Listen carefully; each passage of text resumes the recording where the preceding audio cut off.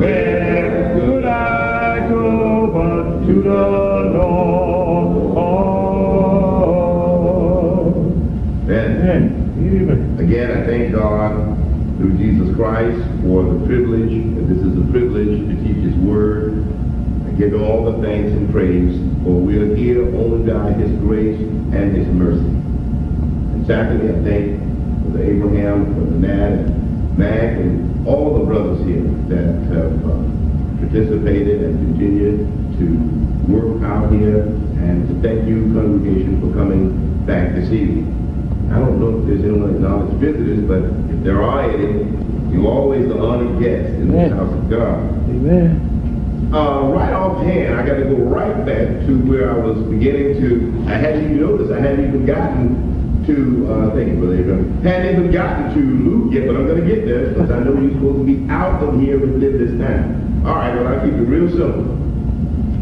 In Ephesians 5, if you remember, when he says, be filled with the Spirit, I tried to illustrate to you the only way that we can be filled with the Spirit. I remember when I went to Romans 12, there must be a transformation of thought.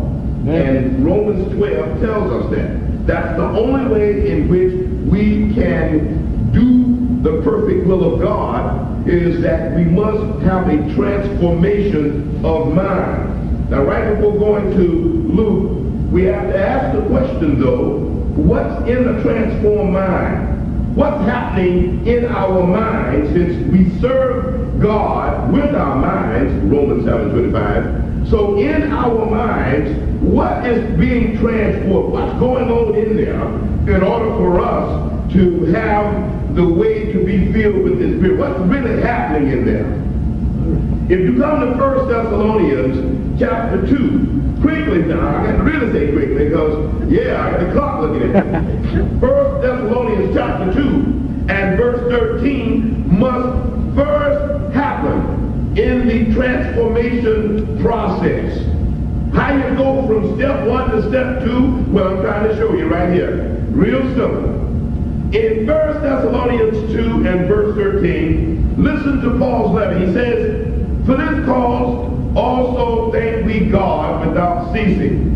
Because when ye received the word of God, which you heard of us, you received it not as the word of men, but as it is in truth the word of God, which does what?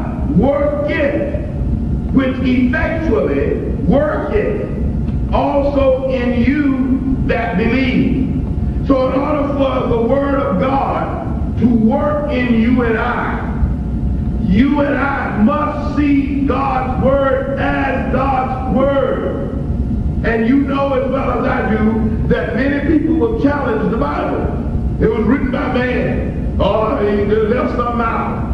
But the first attitude toward the Bible is we must see the Bible as it is in fact God's word.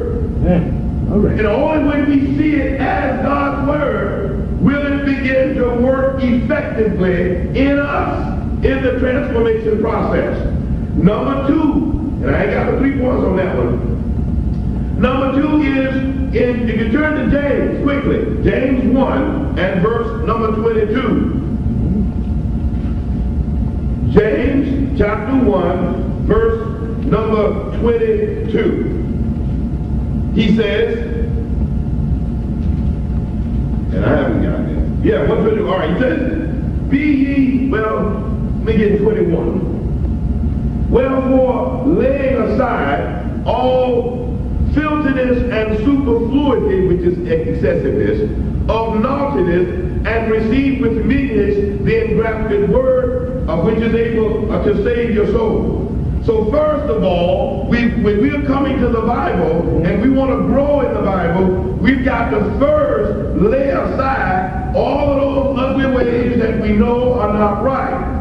There has to be a cease and desist of all of the sinful ways or sinful things that we know are wrong, and with meekness accept the word of God.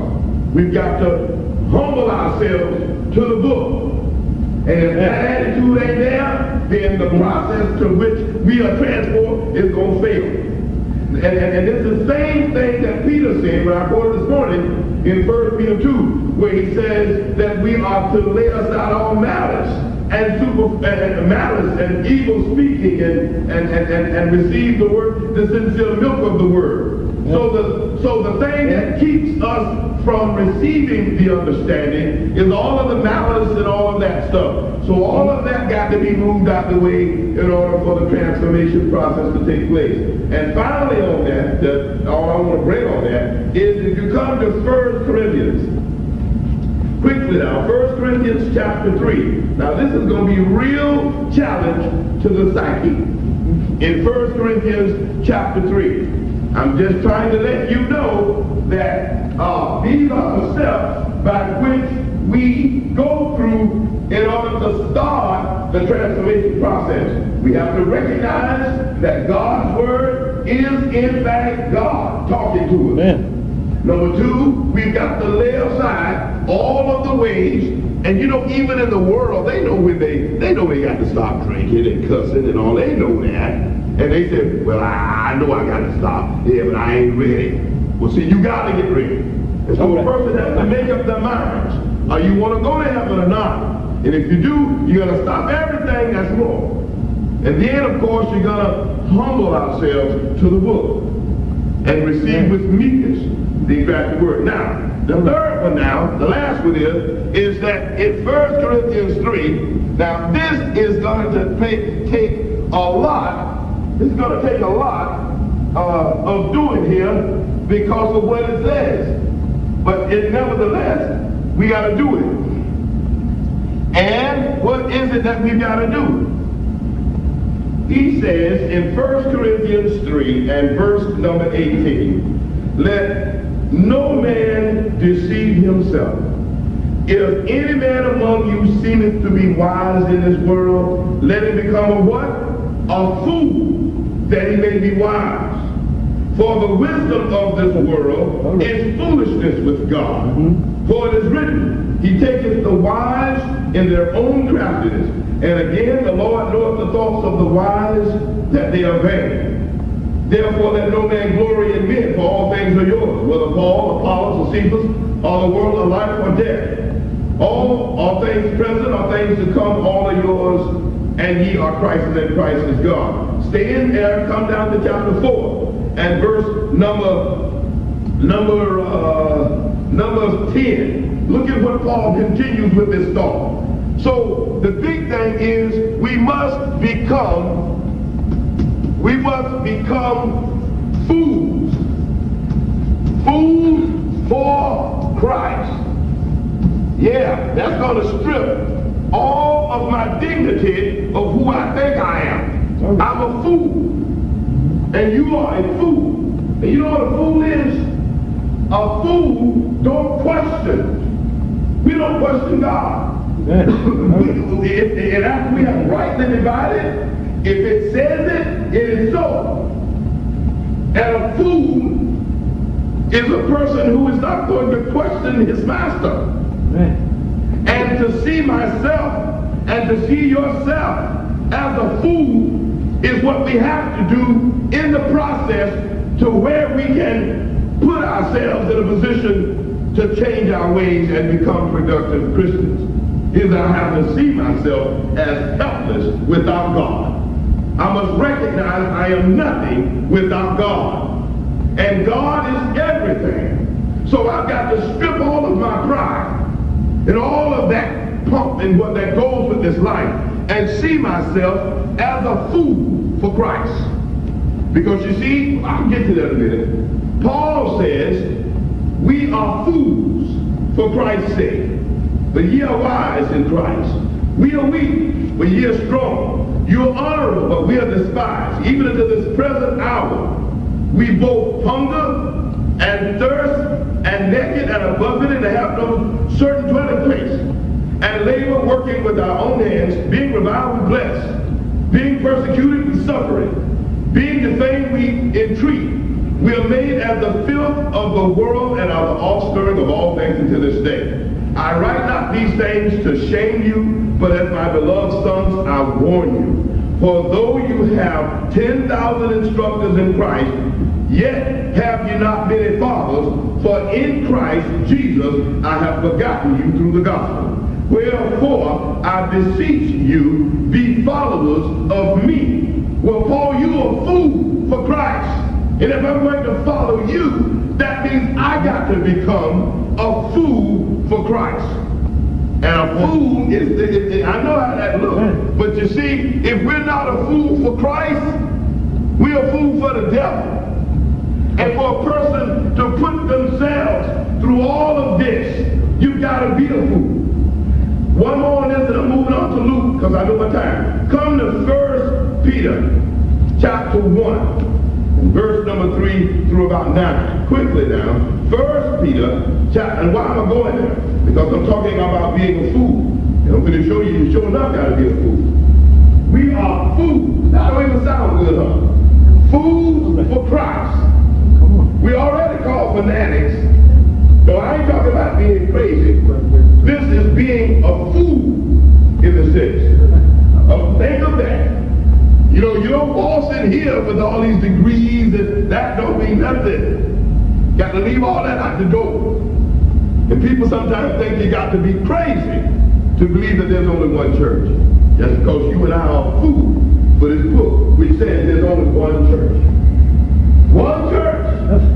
And you, when we walk down the alley, when I go down Beacon there, I see all these other churches there. But the book says there were one. And we walk by faith, not by sight. If I walk by sight, I see them all over the place. But when I walk by faith, faith only speaks of one church.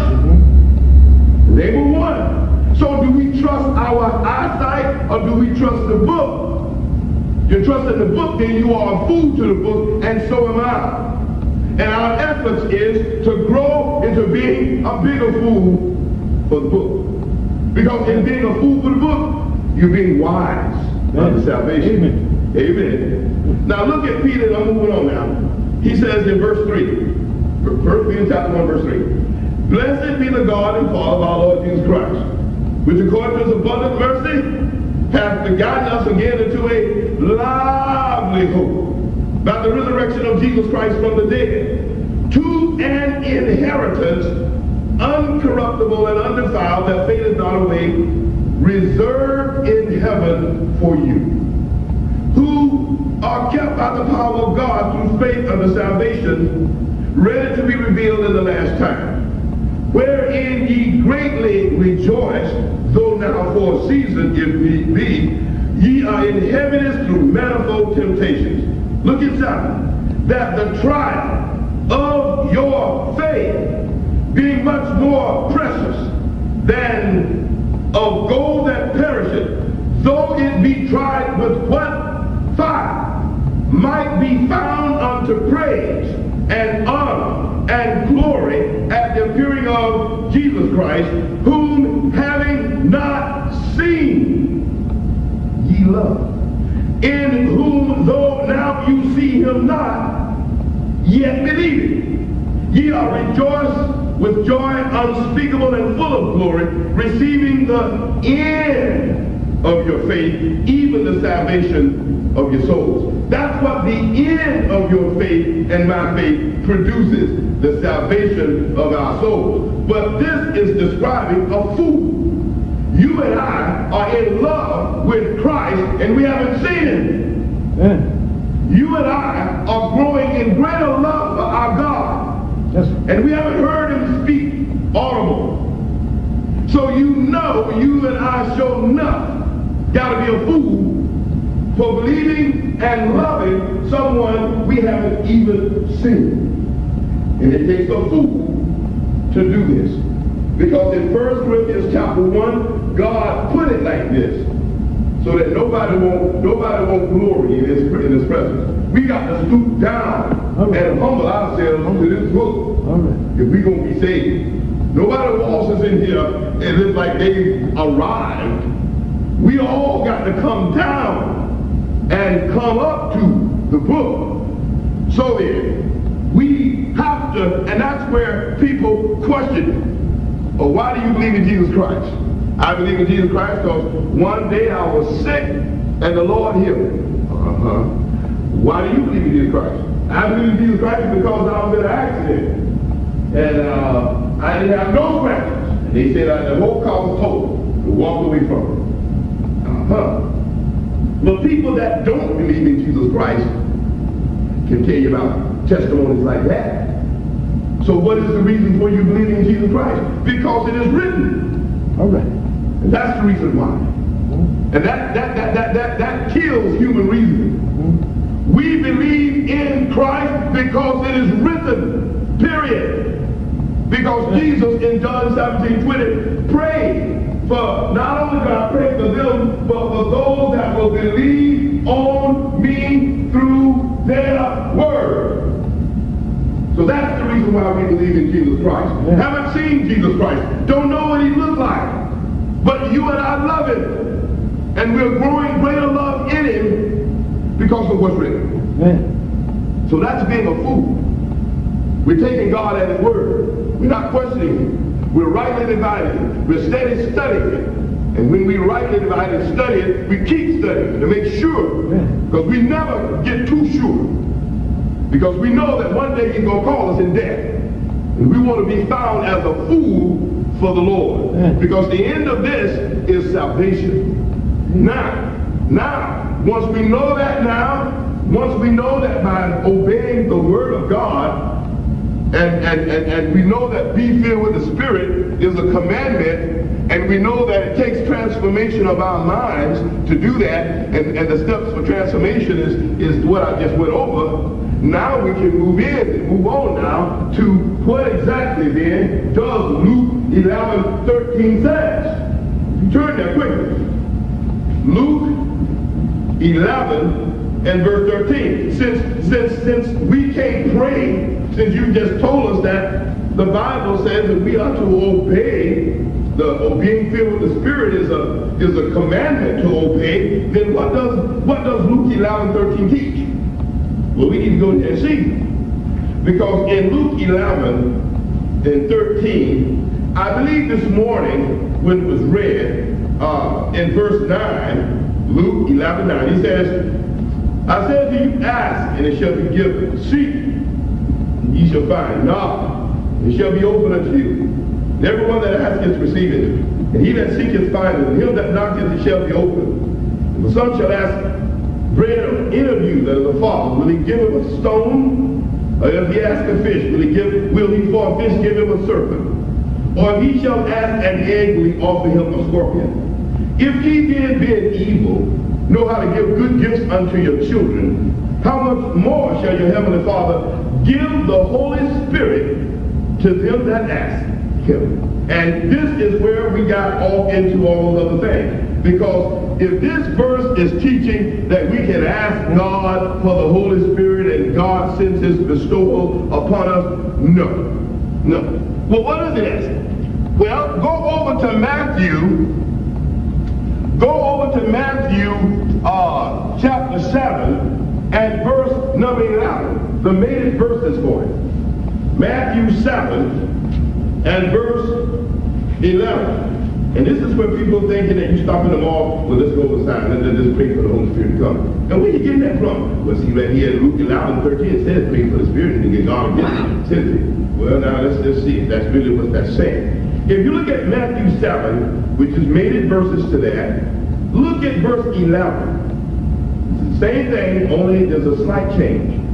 In verse number 11, which is the key to understanding this, in verse 11, he says, if ye then being evil know how to give good gifts unto your children, how much more shall your Father which is in heaven give what? Give good things. Wait a minute. Now we have some parallelism. We got good things mentioned in Matthew 7:11. We have the Holy Ghost over here in Luke 11:13. What is the Lord talking about? Go to Matthew. Well, when he said Holy Ghost, this I know is going to John 7, verses 37 through 39. This, because the Lord said Holy Ghost, in this one, he is pointing to Pentecost.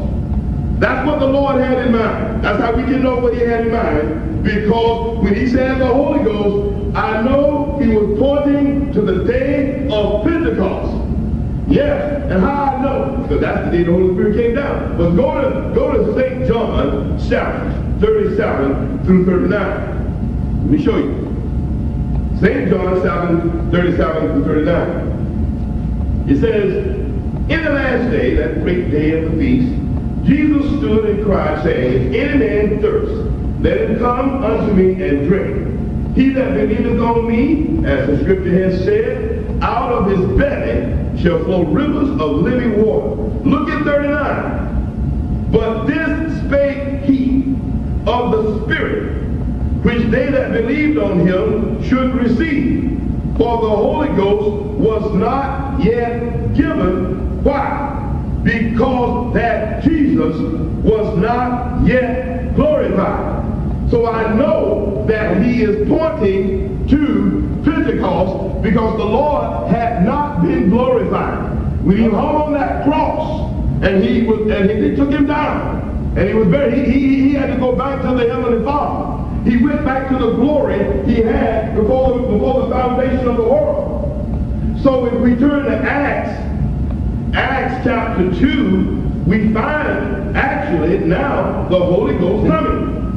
So when the Lord was saying the Heavenly Father would send the Holy Ghost, I know he was pointing to Pentecost when he said that. Yeah, because in Acts 2 and verse number 1 through 4, and when the day of Pentecost was fully come, they were all with one accord in one place. Suddenly there came a sound from heaven as of a rushing mighty wind, and it filled all the house where they were, not rolling over and falling out, and chunking babies out the lamp, and snatching off hats and wigs and all that. No, they were sitting.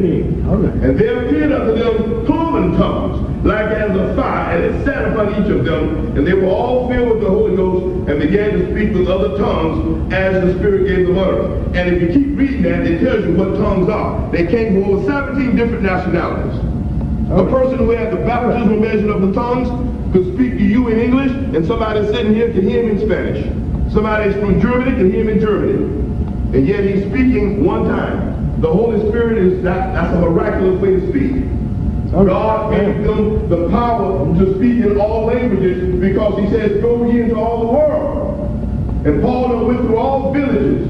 He did all the tribes and all the places. Paul could speak their language because the Holy Spirit gave them utterance to get the gospel to those that was way out there. Yes. Amen. And all that done didn't happen in field now anyway. But now, let's come back. So then, the good things is tied to the Holy Ghost. And we haven't asked, what is asking, knocking, and seeking? Well, let's just see. If we come to Romans, well, wait a minute, Acts, we stay in Acts. If we come to Acts 2:21, when Peter is talking about the prophet Joel, when that is prophet, that which is happening is actually Joel 2:28 through 30 coming to pass. But look what he says, and this is what he's quoting out of that. He says, and it shall come to pass that whosoever shall do what? Call on the name of the Lord shall be saved. Now, what then does calling on the name of the Lord got to do with asking, knocking, and seeking? Come over to Romans chapter 10 as I try to conclude. Romans 10. In Romans 10,